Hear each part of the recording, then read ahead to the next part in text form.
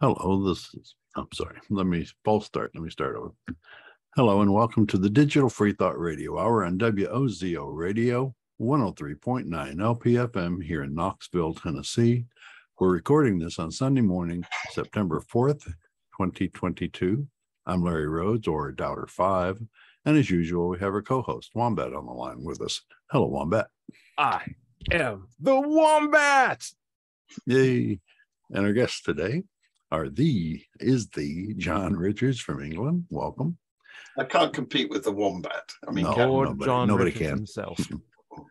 Digital Free Thought Radio Hour is a talk radio show about atheism, free thought, rational thought, humanism, and the sciences. And conversely, we'll also talk about religion, religious faiths, gods, holy books, and superstition. And if you get the feeling that you're the only non-believer in your town, well, you're just not. Here in Knoxville, in the middle of the Bible Belt, we have a group of over 1,000 of us, the Atheist Society of Knoxville, ASK, and we'll tell you more about that after the mid-show break. Wombat, what's our topic today? Let's talk about sex, baby. Let's talk about you and me, all the good things that, and I forgot all the lyrics, but it's going to be an interesting show today. Cool. Before we get into it, I have mentioned it would be nice to catch up on everybody, see how they've been doing. Larry, how you been? What's going on with you? Oh, I've been fine. Didn't ride my motorcycle yet this weekend, but I may this afternoon. Just playing games and working. Not bad. Not bad. Okay, cool. Pretty straightforward with me too. Like I said, I got a lot of car stuff done. We got a lot of equipment fixed up at work. We're all set up for buying new scientific toys at our laboratories. And we're having vendors come in and be like, this is the latest and greatest piece of equipment. And there's so much cool gadgetry that exists in the world that you just have to like sit back and be like, how does it all work? What do we need? And what would be cool to have? And then how do we make the business case argument for it so our higher level managers can get it? But it's a fun time to be a scientist. There's always like some new technology that's out there that we need to capture. Yeah. John Richards, how you been? Oh, go ahead. Go ahead, Larry. You want ideas for new technology? Watch the hacks videos. The hacks videos? What is this? Life hacks. Life hacks videos. Yeah. Some string and then make a teacup. Yeah. Make a product after it. Okay. John Richards, what's going on with you, my friend? Everything's fine here, thank you.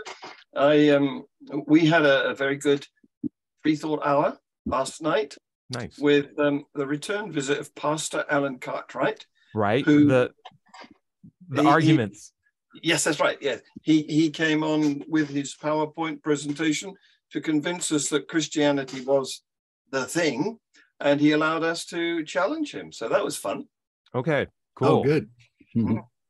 I imagine it was not supposed to be good because he was asking for more punishment, right? Like he needed clickbait so he can say, look at all these angry atheists holding me back. Well, you'll have to watch it. A pleasant time. Okay. Where can we watch that again? Just so audience doesn't have to wait. Free Thought channel. Nice. It's in the live section of videos.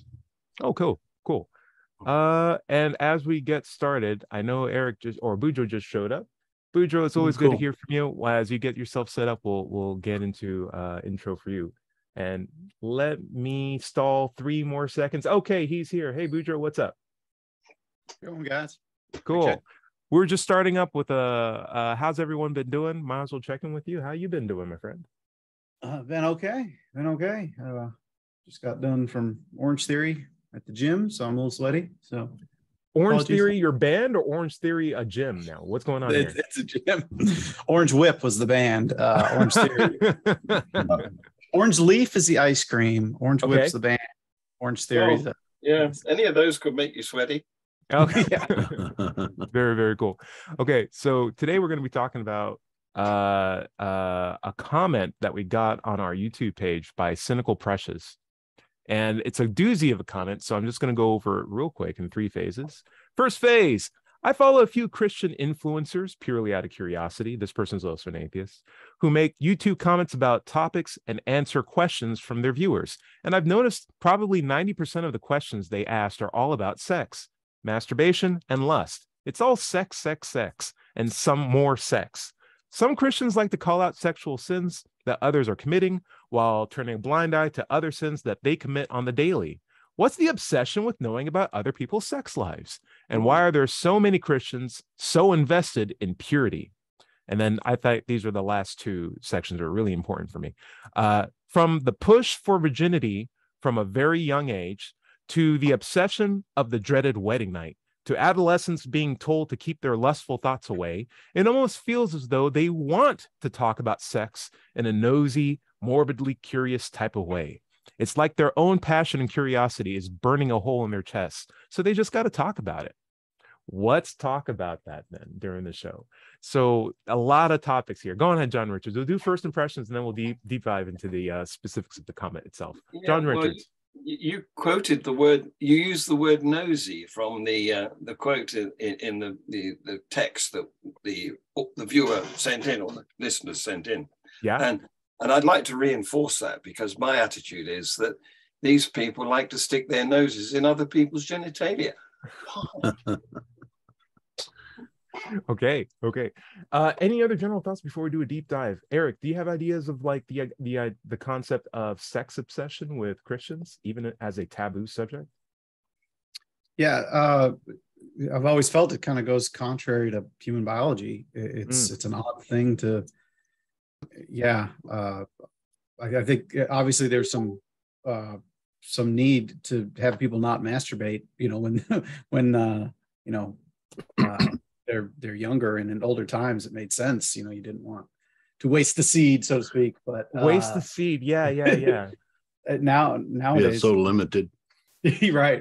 We want all of our followers to have incredibly high blood pressure and like be very awkward around the opposite sex. It's very bizarre. Yeah. Larry, go ahead, weigh on. All right, let's talk about that. The sin of Onan is what they talk about when they're talking about masturbation. Okay. But it wasn't about masturbation. It was about obedience to God. In other words, God wanted him to marry his brother's sister after his brother died and have children by her.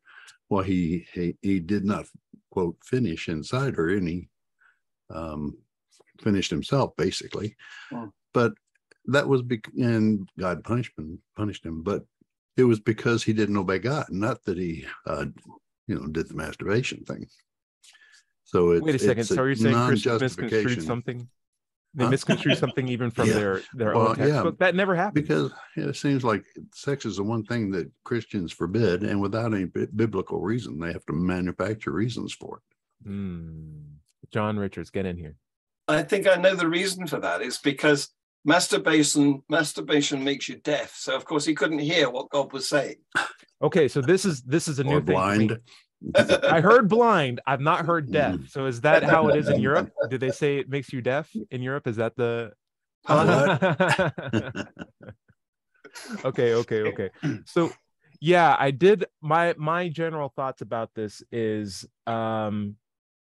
it's never really about the thing that's forbidden. It's always the subtext. And the subtext for me is always control.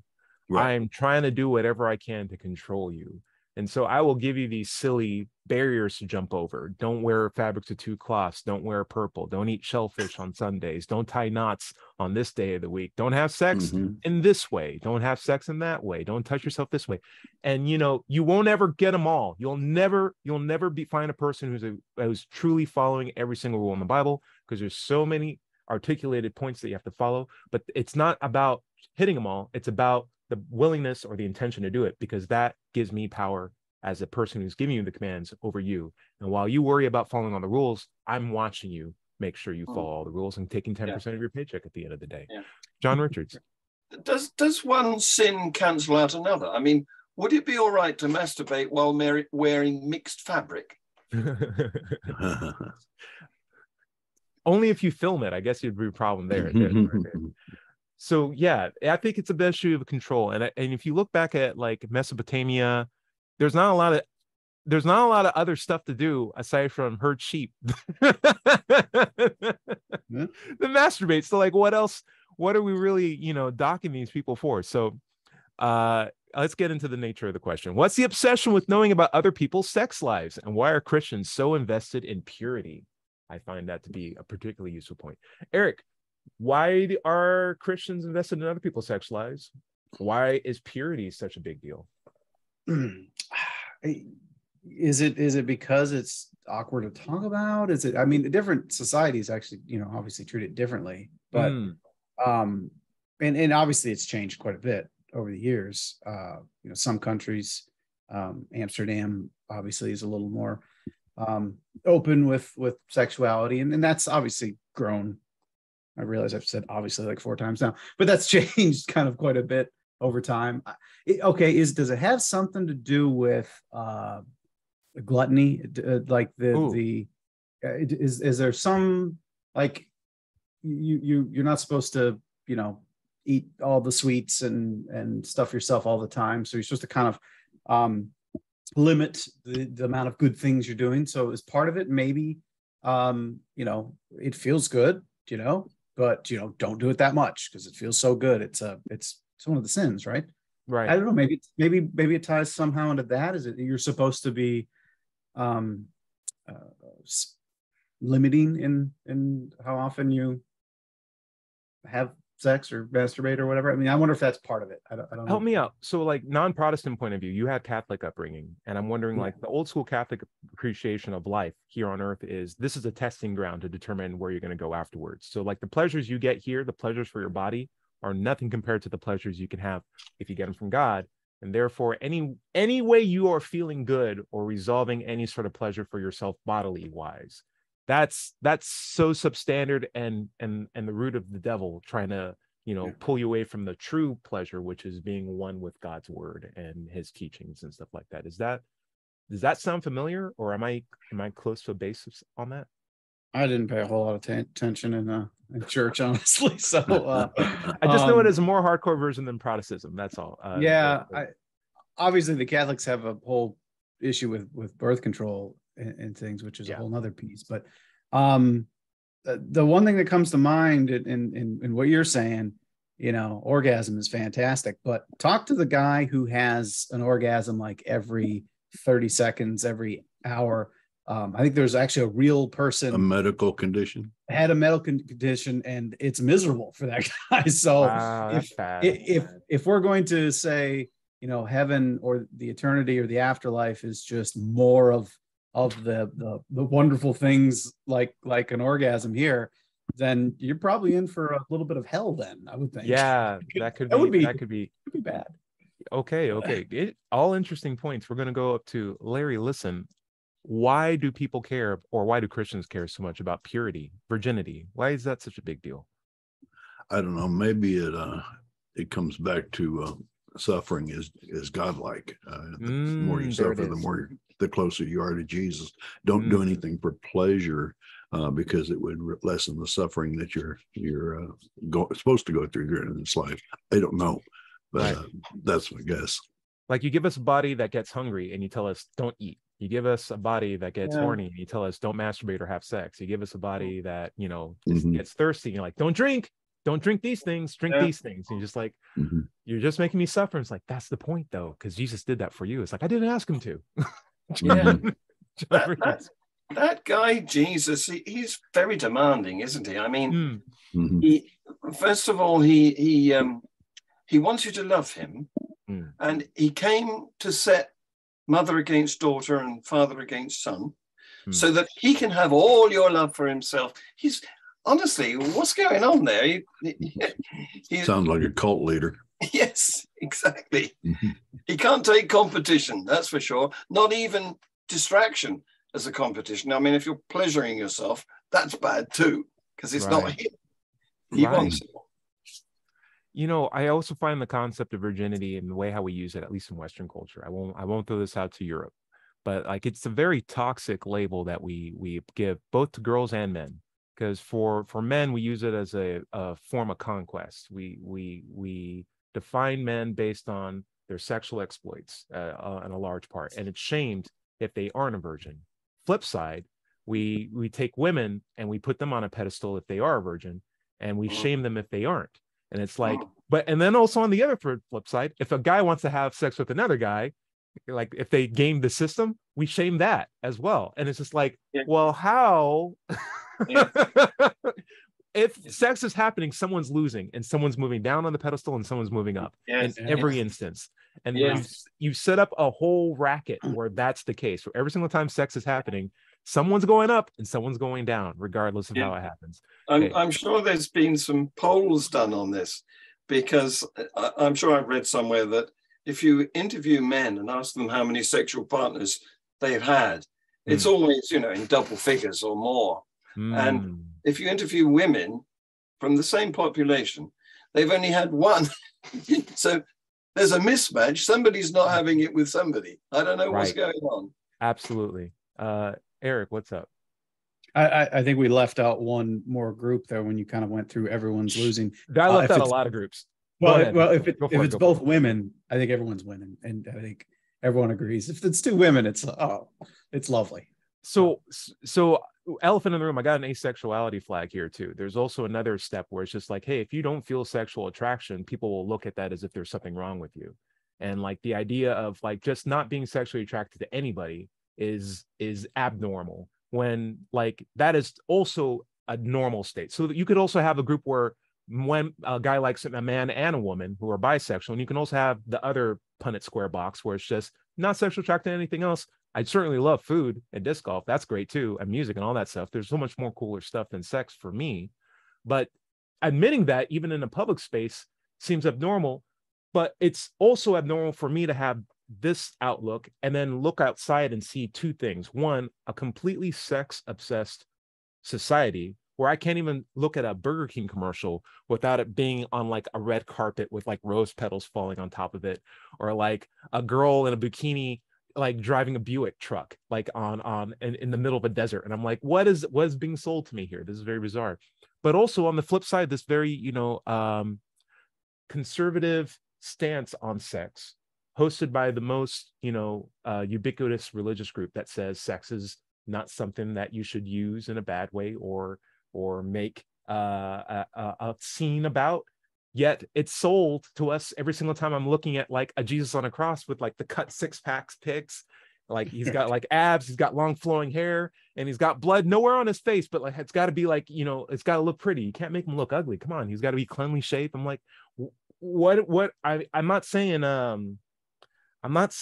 the message is consistent. I'm just saying like it could be if you just guys all got in a room and decided like sex is a good thing, we're going to use it, or sex is a bad thing, we're not going to use it. But don't use it and then also say it's bad at the same time too, because it just seems to make this very weird juxtaposition of ideals. I wonder if there's any marketing men who are also Christians, because it doesn't go together, does it? No, it doesn't. And like Mother Mary's like the big thing. What about her? Not the fact that she gave birth to an interdimensional, super high, powerful being, that created the universe. It's the fact that she's a virgin.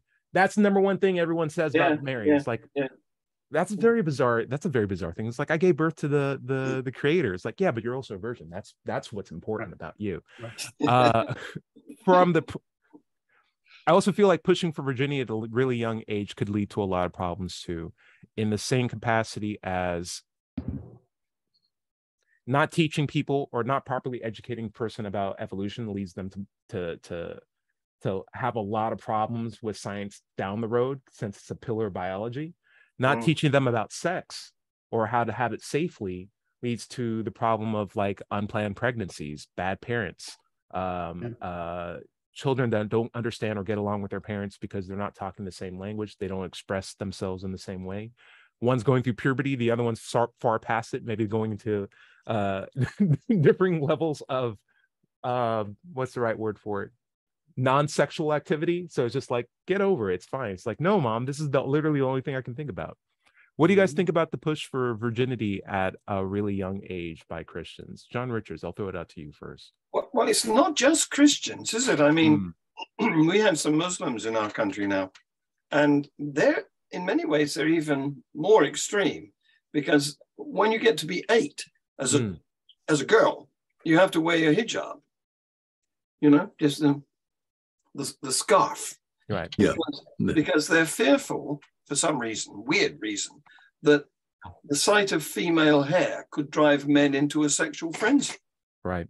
I don't know what's going on in their minds, but and so they keep everybody apart from then on. But of course, so sex is a big taboo until you're married. And up until then, of course, you, as a woman in fundamentalist Islamic cultures, you have to go about in a tent with a man beside you, if you're allowed out at all. Yeah. And then once you are married, you're pretty much not allowed out anymore. Yeah. Yet, when you get to your afterlife, what happens? You get 42 virgins. Mm. Actually, I think it's raisins. I think it was a mistranslation. No, seriously, I think it was a mistranslation. Yes, I've heard that too. Yes. It's only the boys who get 42 virgins, raisins. Anyway, it's not the girls. Eric, push for virginity at a young age, or what are the thoughts? Yeah. So I think talking about Islam is probably a whole another piece we could get into. But sticking with kind of Western civilization, I think it's so clearly to me kind of a backfiring effect. It's at least certainly more recently. I mean, you think about Footloose when they were trying to ban dancing, right? You can't ban dancing. Look at them all; they're so great. I mean, you make this taboo. You make it something you can't talk about. Right. I mean, it enters into early pregnancies, sexually transmitted diseases, just an unhealthy relationship with sex because you're hiding it. You're. Well, punishment is a form of control. I mean, if you're going along and you break some rule and you're supposed to be punished for it, then that gives more power to the person who's theoretically controlling the group. So the more rules you have to break, and the ones that oppose the most human desires and urges, the more likely that they will break the rules and punishment will ensue. I also find that it appeases the default, or what is this presupposed default. So if someone says, don't talk about atheism when you go outside, you're going to eventually assume that everyone's Christian, just by the virtue of the fact that everyone's got God as, and that's so one-sided. Yep. They got Christian crosses they wear proudly. There's Christian radio stations. It's on some license tags on the framing. Like, it's everywhere. You can't go outside at least once, particularly where we live, Kentucky and Tennessee, without seeing Christian iconography or reminders that there are Christians around you everywhere, from Dollar General to on the license plate. Yeah, it's on everything. It's in our government buildings. It's everywhere. But when they say don't talk about atheism because it's a taboo subject, then you begin to assume that everyone who's quiet, even the people on this show, could be Christian, and you have to tippy-toe around it.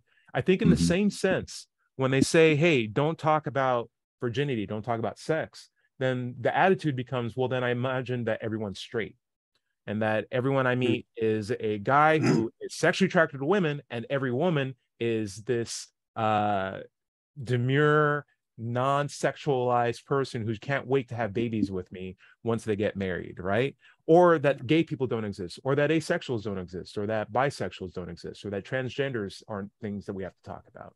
And all this benefits the default idea of, what does it mean to be a man? And it's the Christian idea of what it means to be a man. And what does it mean to be a woman? And it's the Christian precept, because they can be so much more open about their expression when they tell everyone else not to express it. I feel like that's a discordance. What do you think, John Richards? Well, what you've just described is peculiarly American. Because you said there's Christian radio stations, there's Christian TV stations. Well, over here, we have Muslim radio stations. Whoa, okay. Muslim TV stations, and I've been on them. Oh, really? I can play you some clips of me on Islamic radio and television. Islamic radio. Okay, that's a new one for me. Yeah, that'd be hard to fly in Tennessee and Kentucky, but I think it would be good to So over there, Christianity is kind of silent, but Muslim is loud. It used to be. I mean, you could be. When I was young, there was only the Anglican Church and a few very small denominations that were in peculiarly local areas, and Judaism. But of course, since then, we've had immigrants bring their religion to us. And so we've got Muslim communities, Hindu communities, and pretty much everything else, even Baha'i in Manchester and around Manchester area. So we're very cosmopolitan. And it's better. because what was happening was the Anglican Church, the established church, was moribund. You didn't really have to believe in God to belong to it. You just went along for the tea and cakes and chatted, you know? And it opened itself to invasion by all these alternatives who are much more evangelizing, much more missionaries. Yeah. Okay, guys, there's a lot more topics in this comment that I'd like to go to, but let's do it in the second half of the show. How about that? Sure. Larry, mind taking us out? Stay tuned for the second half of the Digital Free Thought Radio Hour on WOZO Radio 103.9 LPFM here in Knoxville, Tennessee. We'll be right back after this short break. Welcome back to the second half of the Digital Free Thought Radio Hour. I'm Doubter 5, and we're on WOZO Radio 103.9 LPFM here in Knoxville, Tennessee. Let's talk about the Atheist Society of Knoxville, or ASK, for just a moment. We were founded in 2002. It's been 20 years now. We have over 1,000 members, and we have weekly in-person meetings every Tuesday evening in Knoxville's Old City at Barley's Tap Room and Pizzeria. Look for us inside at the high top tables, or if it's pretty weather outside, on the deck. We also have Tuesday evening Zoom meetings for those who can't get out or don't live in Knoxville. You can join us. We'll send you the link if you email us at askanatheist@knoxvilleatheist.org or letschatse@gmail.com. You can also find Ask on Facebook, meetup.com, or knoxvilleatheist.org, which is their website. Or you can just Google Knoxville Atheist, you'll find us. It's just that simple. By the way, if you don't live in Knoxville, you can still go to a meetup and do a search for an atheist group in your town. Don't find one? Start one. That's right. Wombat, where do we want to pick up? Hey, we're talking about this comment that we got from Cynical Precious regarding why Christians are so obsessed with sex. Some feedback comments that we got on this inside the YouTube channel is from Geophagus. It's not just Christians and it's not just sex. Religions tend to go after our most basic urges and needs, look at religious rules on clothing, food, and other interactions with other people, you name it. Control those things and you control those people. And I think that's probably the meat and potatoes behind it. One last comment that was on there is it's also to control the women. Control the women is a huge driving force of this. And if you control women, that's half of your population, you know, and I think I think it's a meted sexual repression, because it's the thing that we probably think the most about, or at least as a species have the most wiring to go towards, because we're all the products of sex, right? And so like it's going to be a part of our lives at some point, and then it's the question of like how are we going to interact with it when it does happen, right? And so if we are designed or trained ourselves to repress these thoughts, it only builds up more pressure when we can't just address it and recognize it for what it is and move on with our lives or take part in it. It becomes like this extra monkey on our shoulder that weighs us down and makes us more reverent, or at least acknowledgeable. Like, oh, if this weight on my shoulder isn't my sexual oppression, but in fact Satan, then Satan's real, because I feel this pressure all the time. And I feel like that's a really bad misconstruing of feelings to hijack, you know? It's an unfortunate thing. And I wish Christianity and other religions wouldn't take part in it. And when I heard about Islam, it also breaks my heart too. But I guess it's the same thing happens in even sex Buddhism, because you don't really see a lot of Buddhist females put on a pedestal, really, right? So like sex is a controversial tactic by a lot of religious groups. John Richards, you have thoughts on that? Yeah, well, if it wasn't a good thing, we wouldn't be here, as somebody said earlier, because obviously we are here as a result of reproduction. So it's necessary. Right. And if you look at it from an evolutionary point of view, in order to succeed, all animals that, have sexes, but not those who are asexual, but all animals that have sexes have to reproduce. So denying it or making it a taboo is just ridiculous. And if you take some of our closest relatives, the bonobos, for example, the smaller, the smaller chimpanzees, they use sex almost like a handshake. They meet each other and have a quick touch. And that's our closest primate relative? Yeah. Sounds about right. I'm going to throw this one out too. Eric, you are really big into design and engineering. And John Richards, you're also into biology. I'm a biochemist myself. I want to throw this out. Like, if God wanted us to only have sex in the way that he approved to have, we could have just simply licked our fingers and touched them at the tips and like transferred all of our genetic information, and that would have been it. But yet he made it where you could have 14 different positions that he doesn't approve of, maybe even way more than that. And it's like, I call this the missionary style for a reason. It's like, yeah, but there's way more other funner ways to do it. And he's like, the main taboo that he has is like gay sex, where it's like, or male gay sex, but it's like, you made a round peg and a round hole, right? Like, you could have like really fixed that. It's like, oh, dang it, I did that thing where I made it. Oh, geez. Okay, well, still don't do it anyway. It's like, you could have fixed that. You could have been a giant knot at the end for it. Like he was all knowing and didn't know it. Right. But he's testing them. He's testing them, guys. But he doesn't know the results of the test. Yeah, exactly. Right. Exactly. It's like, you're gonna mix blue dye and red dye together and get angry when you get purple dye. Like, come on, dude. Yeah. What are you doing? Eric, what do you think about the design aspect of that, or other thoughts? Yeah, well, first of all, as a civil engineer, I wouldn't have put the sanitation system right next to the pleasure system. I mean, that's just a dumb idea. The playground. I will say that the other thing that kind of the biology seems to segregate between men and women is men can have multiple orgasms in an easier way than women can. You know, the way the body is designed, it's harder for a lot of women to have an orgasm, which is a poor design. It should be. You would think it would be a 1-on-1. It would just be just as easy for both. Now, of course, that's not all women, but I think you see that in other animals too, and it's. Obviously it's just a byproduct of evolution, but if both genders were designed the same way, you would think it would be a easier way to have both achieve that. I don't know. Yeah, and it's not as if it's not possible either, is it? Because if you look at mammals, some mammals use the same passageway to breathe and swallow through.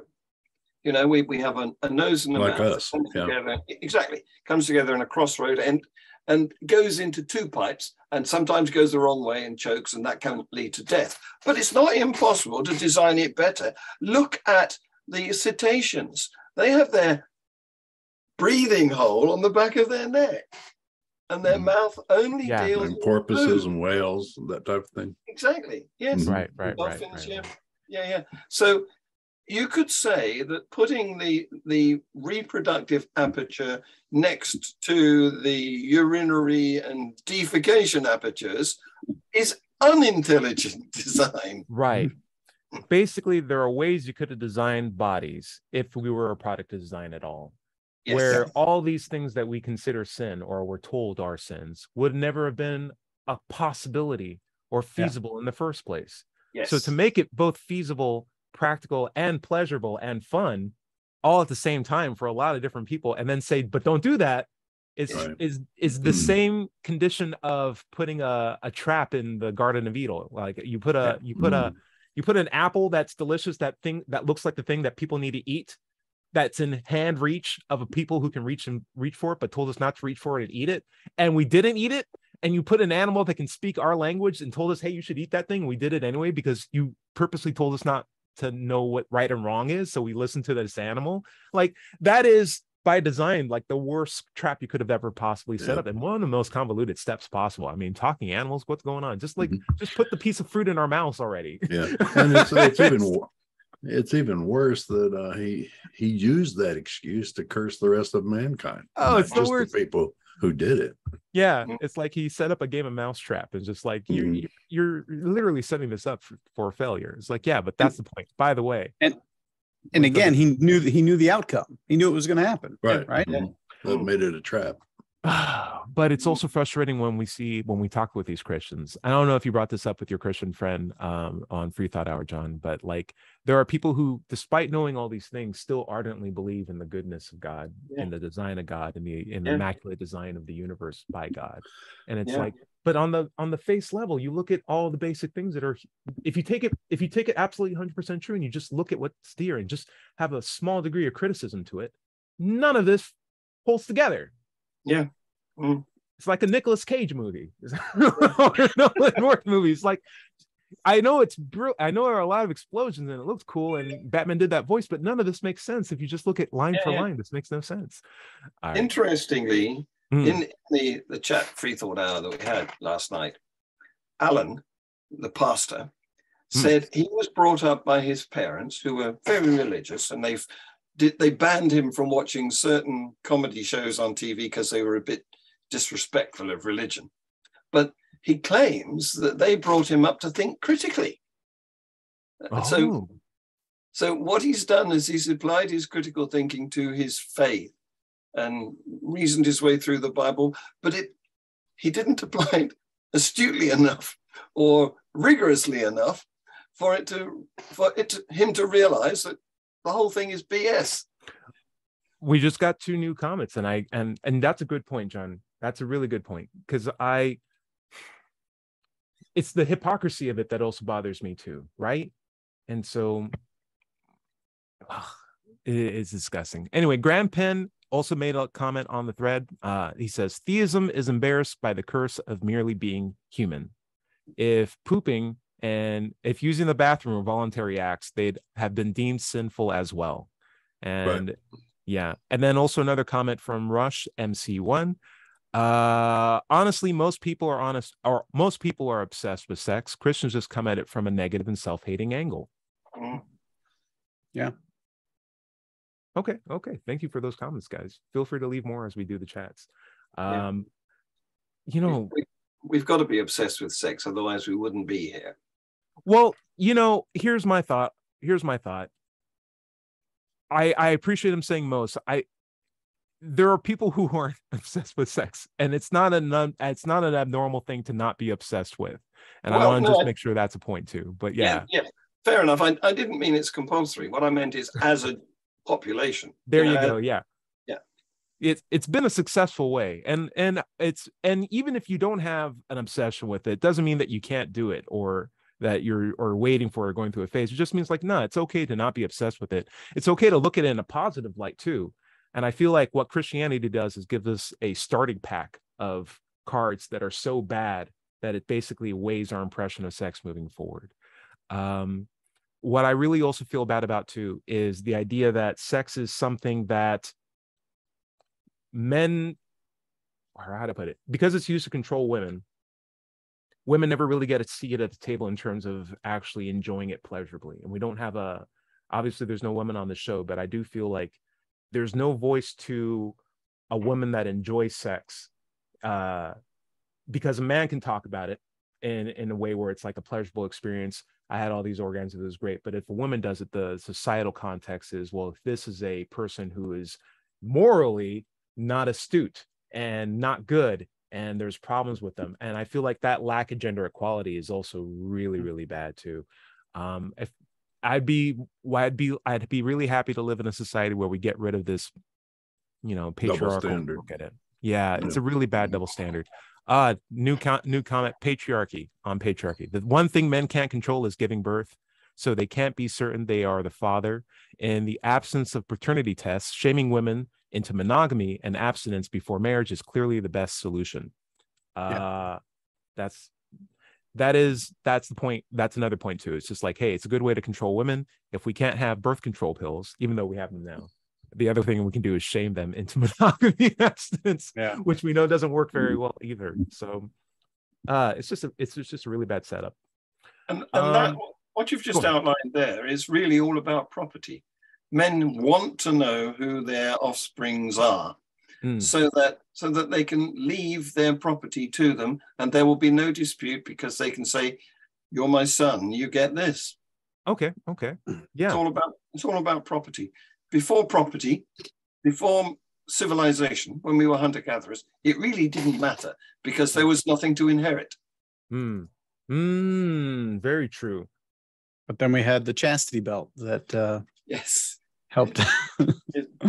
You can see some of those in castles and museums around here, and they are horrific cast iron jobs or wrought iron jobs. Yeah, but this conversation has reminded me of a video that I've seen from an African Christian, because in Africa it's a bit different. It's not sort of every sexual activity is taboo. It's specific ones. So you're allowed to do the, what's it called, the vicar's position, you know. Oh, no. It's not called vicar, is it? What is it? It's a priest, the man on top. Sure, missionary. Missionary, thank you. Yeah, missionary position. That's okay in Africa. You can do man on top, but all the other positions are not allowed. And it has to be man on top. Yes. Yeah.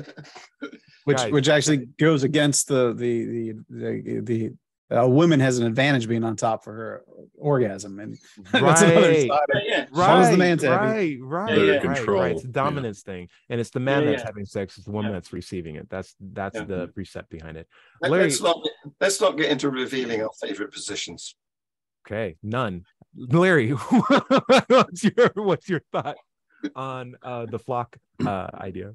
No, I was just thinking back when these rules were being made, and maybe even currently, the preacher could consider the flock, the predatory preacher, if there was one, could consider their flock their private hunting ground, sexual hunting ground, and didn't want others in the group to have sex with their possible conquests. So that they really tamped down on the no sex area, so that STDs and things like that wouldn't get polluted into a pool that they were exploiting.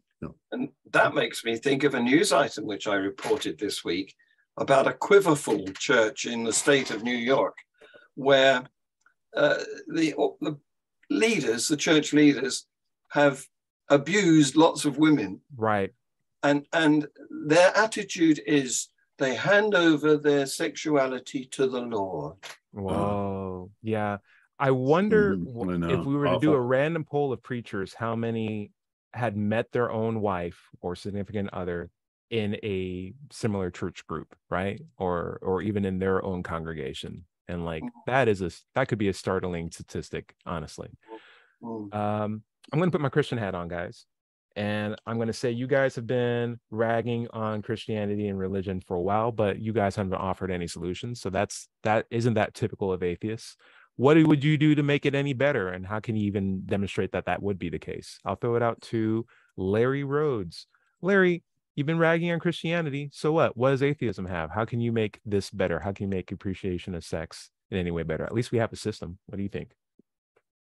Well, I mean, with today's birth control pill and readily available abortion if you need it, and most countries around the world, let me put that addition to it. And modern medicine, there's really no reason why we shouldn't have sex as often and wherever we want to.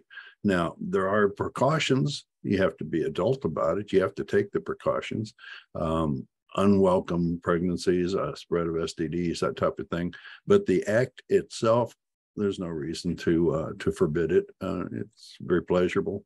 I may have this attitude because when I grew up, I was born in the 50s, when after penicillin was made and before AIDS hit, free sex was 67 type of thing, 60s and 70s type of thing. And that may be the attitude that I have, but I still think there's really no reason to tamp down on it, especially for supernatural reasons. It gives pleasure, it brings people closer, it feels good, whatever. My thoughts. Okay. Eric, atheism has nothing on the board. Christianity at least has rules of law, society, multiple presidents, multiple world leaders. We're not on fire right now. We got a planet that's good. We got a lot of resources. That's Christianity's benefit. What has atheism brought to the table? And if you guys take away all these rules, the whole society falls apart. So why are you ragging on Christianity this whole time? And what do you have as an atheist for improving sexuality? Well, I think like we've said, a lot of the reasons to make sex taboo has been taken care of. We have birth control, better understanding of how diseases and spread and all of that. So we don't really need the taboo, and we don't really need the big guy's watching you. Don't put your hand in your pants. So we say this: sex education, in schools. Kids are going to figure it. The internet is there.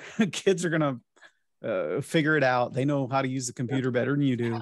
They're going to find out everything they need to know. So give them good education in schools. Don't make it icky. Make it just very, very open. Be like Netherlands. And then, mandatory vasectomies for every boy. There you go.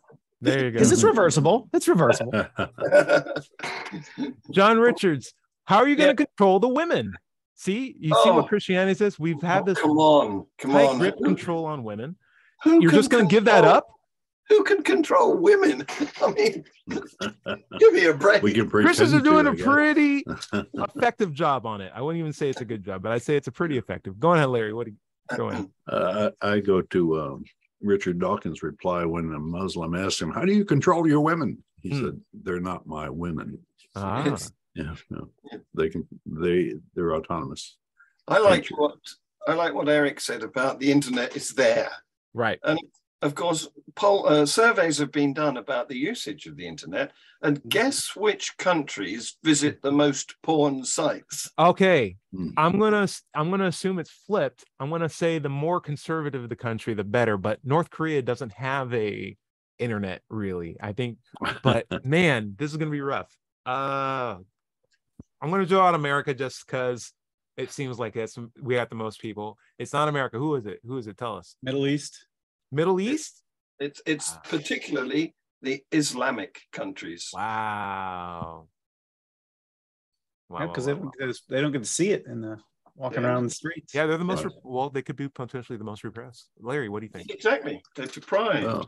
I just wanted to respond to your. What does atheism bring? Yeah. What does it offer? Well, it brings an existence without it. I have a meme here that I created and sent out. An existence without a celestial dictator reading your mind 24/7, looking for sin. Sure. No more preachers running your life. No worries about an eternity in hell. You get to sleep in on Sundays, and you get a 10% pay raise too, if you're tithing. Nice. I can tell you, for me, so I grew up with just the general impression of like there's only gay people and straight people, and there's nothing really else in between. And when I was before puberty, I was waiting for sexual awakening to kick on me. And when it didn't, like when I was 14, I was like, maybe I'm just a late bloomer. It's not a problem. And like by the time I was 20, it was still like I'm not feeling any like very strong like sexual emotions either way.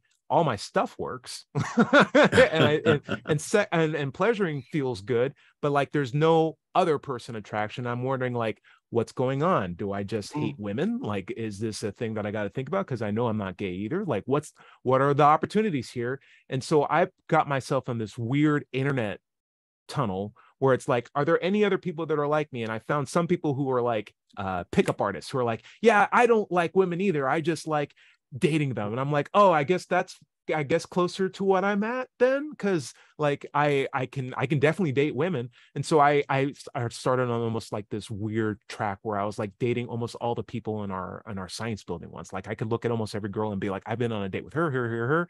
Nothing yet. Let me try another person. And I felt bad about it. And I was just like, what in the world's going on? And so finally, like after a long search, I found out like, is it okay to just not feel any sexual attraction? And it's like, yeah, of course, that's a whole thing. I'm like, why didn't I find that? And this is like in my 30s. Like, why didn't I find that when I was in my teens? Why didn't someone educate me or let me know that? Because at that point, I only knew. You can't talk about that stuff. Exactly. I only knew straight, gay, or bi. And I thought, well, you either like men, you like women, or you like both men and women. But I'm like, what if you don't like any of those? Is that an option? Is there a fourth box? None of the above.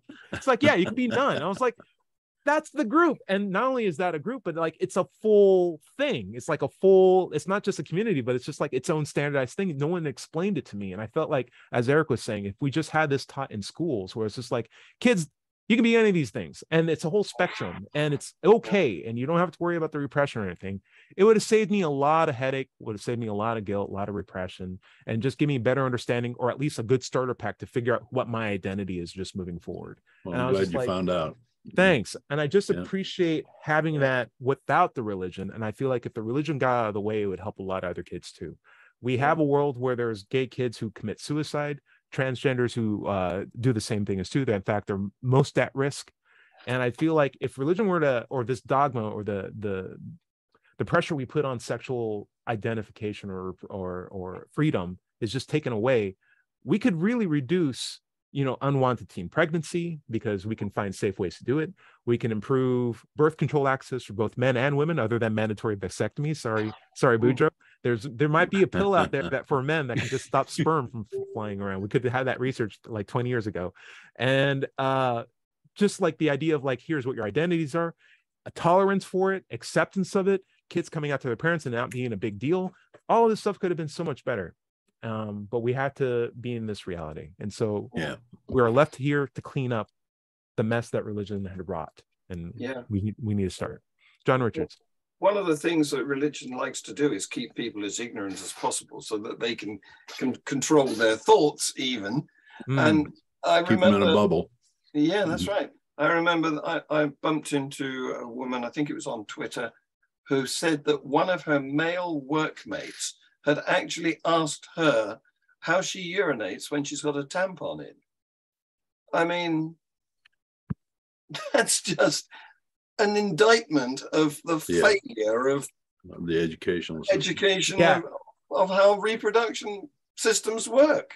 Right. I never thought I'd ever tell this story out loud, but there was once a girl in my high school who was so angry at another guy that she drew him naked and like in this terrible tortured position, but everyone made fun of it because she put the balls on the top instead of below.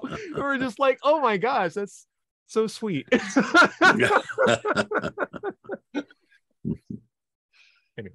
That's so funny. All right. Yeah, it's sad too. It's sad. I blame the teachers. Right. We need education. I blame, the edict against talking about sex.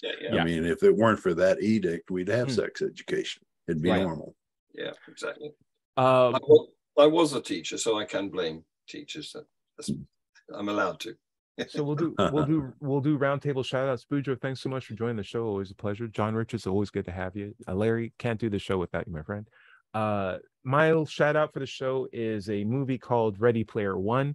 It is a terrible movie. It is also a terrible book, but the first couple of chapters just are very straight up like, listen, I'm aware that I've been lied to my entire life. This is actually how the universe was created. It was an evolutionary process. And then millions of years later, like, it's just a very flat, secular telling of how the world came to be up to the point where the VR happened, literally from like the Big Bang all the way to VR. And I'm like, every kid who watches this movie might pick up the book, and if they pick up the book, they're at least going to be injected with that telling and then read the rest of the story afterwards. And I found that to be a really good way to, while it shouldn't be the responsibility of pulp culture to do that, but it's a good way to introduce kids in that mindset before religion has all the chains on them and pulls them into a completely different direction. It's good just to have like a very dry, closes the door on the information flow.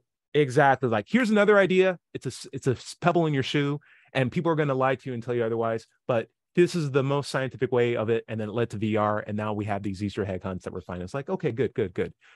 John Richards, what do you think? Or what would you like to plug? I'd like to plug Free Thought Channel, easily found on YouTube. And recently I've taken great delight in debunking Frank Turek. So you can see some of my attempts at that. They're very short on Free Thought Channel. And of course, later today, we will have Global Atheist News Review, including Ty. Yeah. And I've just had a message. Dread thinks he can make it today too. This is great. Yeah. See you later. Boudreaux, you also might like that show too. If you see the link, you're more than welcome to ever come back in. But it's not a bad group of guys. I think I joined you one time, John. It was fun. Yeah, you maybe did. It's all a blur to me now. Boudreaux, what degree of orange should we check out next week? Yeah, get you some do a workout at Orange Theory, and then get you some orange leaf ice cream while listening to some Orange Whip. Orange Whip, nice. I'll do all 3 tandems at once. There you go. I did get a message from one of our former members. I won't say who, but it was interesting. Someone who used to be an atheist is now seeing the light of God, I guess, and was good for them. Yeah, I mean, and I had a nice exchange with them, and they gave me a question to ponder, and I shot back with another question, and we kept it civil. It was cool. Nice.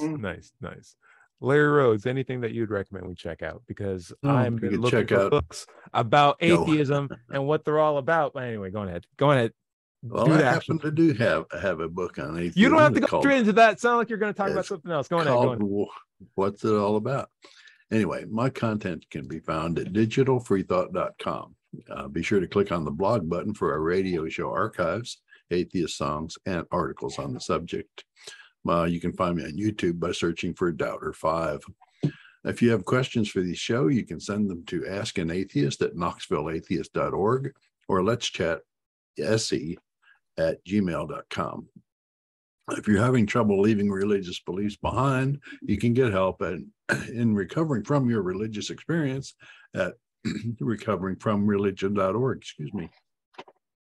You can find this show on podcasts everywhere. Just search for Digital Free Thought Radio Hour. Remember, everybody is going to somebody else's hell. The time to worry about it is when they prove that heavens and hells and souls are real. Until then, don't sweat it. Enjoy your life, and we'll see you next week. Say bye, everybody.